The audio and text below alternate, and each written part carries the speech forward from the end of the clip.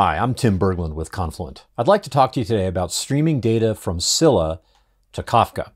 Now, what's Confluent? Well, we're a company that makes an event streaming platform based on Apache Kafka. So that's an on-prem product. And there's also a cloud service called Confluent Cloud. That's most of the elements or a lot of the elements of that same platform as a fully managed service.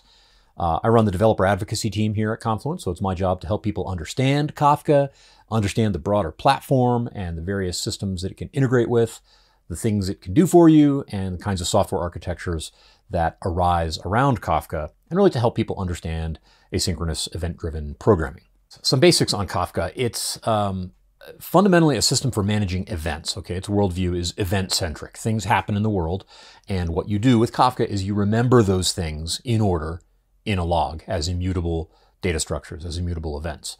Of course, you need to do computation over those and all kinds of other things happen, but basically that's events. That's really where we are. And so when those events happen in the world, we put them into a thing called a topic. A topic is split up into partitions. Partitions can live on multiple machines. So you've got this way of scaling out the fundamental data structure of the event log. And that really is what is at the heart of Kafka, is a big distributed log, or a bunch of big distributed logs. It would be no fun only to write, so of course we can read as well, and a number of interesting things happen in the read case. You've got scalable consumers, right? So I can deploy now a cluster of readers to do computation over what's in a topic, and I can have many readers on a topic. These are logs, not queues. There's the temptation to come to Kafka thinking that it's a messaging system like our messaging systems of yore, and it's not. It really is a different thing. It's a distributed log, not a distributed queue. And so having many readers on one event stream that have different interests and are separate applications doing different kinds of computation for different user-oriented use cases, that's all totally cool. Once you've got that, though, a bunch of other things have to happen. Like I've mentioned stream processing. That's a big topic in Kafka. I said topic. And it's out of our scope right now. Data integration is not out of our scope. And this is a thing that happens. You've got data in Kafka, and you're doing this real-time asynchronous processing on it, and there's all kinds of great things happening. Then there's data that's not in Kafka, say in Scylla, right? That needs to be in Scylla and ought to be in Scylla. But you also want your event-driven applications to see it. Well, Connect is a server process that runs external to the core Kafka brokers. It's a part of Apache Kafka. Kafka Connect is, but it's apart from the core cluster, runs as an application and does the work of data integration, interfacing to source systems and then producing those records into Kafka topics, or consuming records from Kafka topics and interfacing to sync systems. You've got both parts of that source and sync thing indicated on this diagram here. There's an ecosystem of connectors that are pluggable. You don't have to write these. Somebody else usually has written them for you, and you just kind of drop them into your Connect cluster, including the Scylla connector. So let's talk about the Scylla source connector. Now, it's based on an open source platform called Debezium, and if you look at the so-called change data capture connectors, that's really the best way of getting data out of a relational database and into Kafka. A lot of those, the ones that are open source, are based on Debezium. It's a great extensible platform. Usually if somebody's doing CDC from Postgres or MySQL or traditional smaller database like that, that's going to be based on Debezium, and now Scylla is also. So that's a cool thing. And I'm not defining change data capture. I understand that was the session just before me. So hopefully you saw that session and you have some idea how CDC works in Scylla. It's actually really cool. It's just a cool topic in general that's worth knowing about. Here's, again, that canonical diagram, architecture diagram of Kafka Connect. On the left, you've got Scylla. Okay, there's your Scylla cluster, and there's a table that you want to get into Kafka.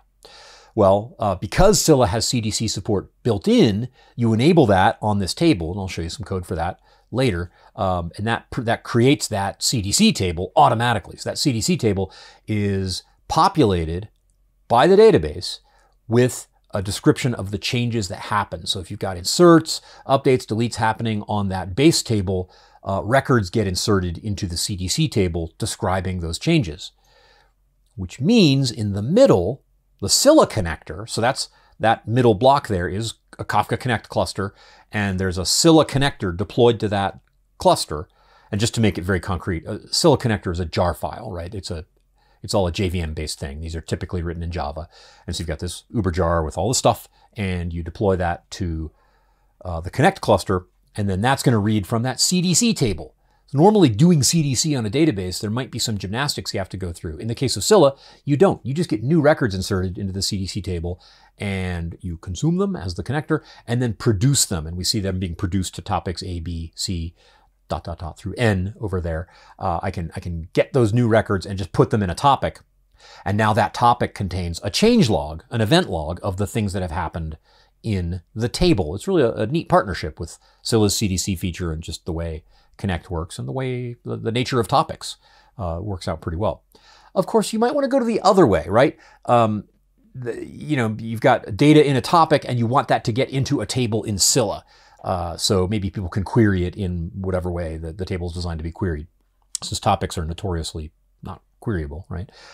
So that's a sync connector where you read new events from that topic and then write them, insert them really as new rows in that table. So you got source and sync.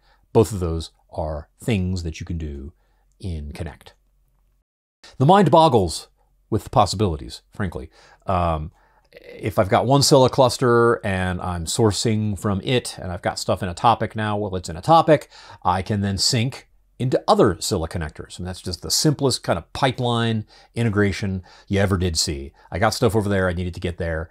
You can do that with Connect and Kafka.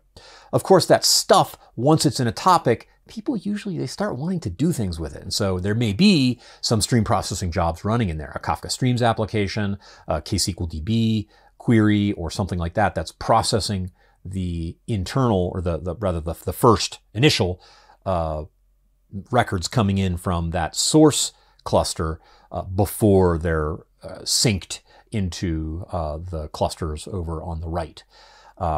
Also, as a side note, Connect supports the idea of what are called single message transforms. So I just described a fairly elaborate process where there could be very sophisticated stateful real-time stream processing going on in the middle, indicated here in this diagram, in that Kafka cluster before the data goes out to the Scylla clusters on the right.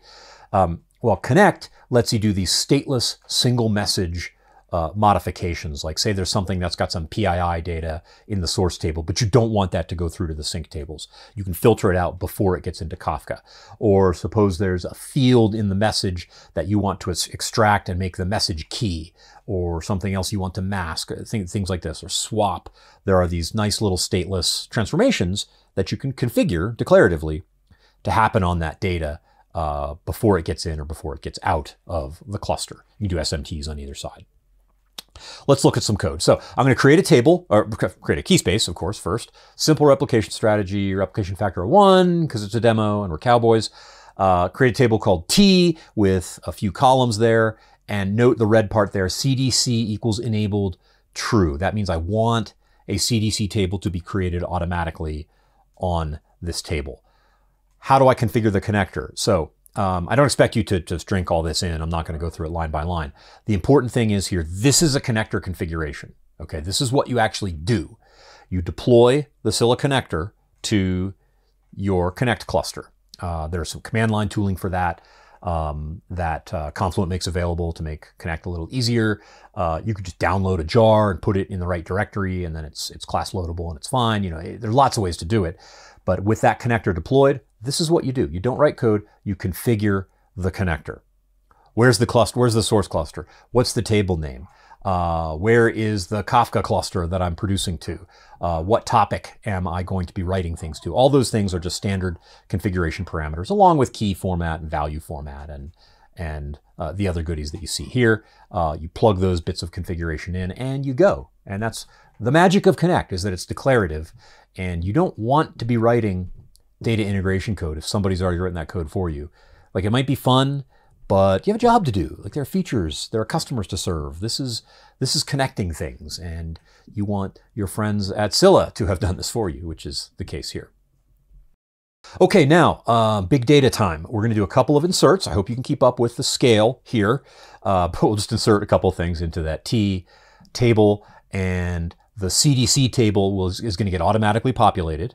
And it's going to look like this right here. So we'll see the description of the inserts. which the connector then gets to consume, and photographic memory, assuming you memorized that properties file I showed you 2 or 3 slides ago. I said that the key and the value format were JSON, and so that's going to be serialized as JSON. That's going to look like this. So, you know, imagine all the config was there and stuff was deployed and Connect was running and the Scylla connector was deployed to it. All that's there. As soon as an insert happens, blip, blip, blip, this JSON gets produced to the destination topic. That's what happens. Anytime there's a modification, record is produced to topic, serialized as JSON, and it runs that way forever, or, you know, for some approximation of forever, for long enough, you know, for our purposes. Right now, just deltas. We don't have pre-image and post-image working in that connector yet, or rather Scylla doesn't have that working yet, but that's coming soon, which comports nicely with the before and after fields that are standard in Debezium, if you know Debezium. So that's coming soon. Now, if you want to know more about Connect, about Kafka, about stream processing, this is the website for you, Confluent Developer. That's developer.confluent.io. That's where you go. There are tutorial videos. There are hands-on tutorials. There's a few Connect tutorials. So you can get a Connect cluster running in Docker and build the config file and kind of see things move around yourself. There are no tutorials as of this recording there for Scylla, but you can take that Connect machinery that the Kafka tutorials give you and easily modify that. You've got something that works, and now you can modify that to do the Scylla stuff that I've been talking about in this presentation with your own test cluster running locally or whatever source data that you've got.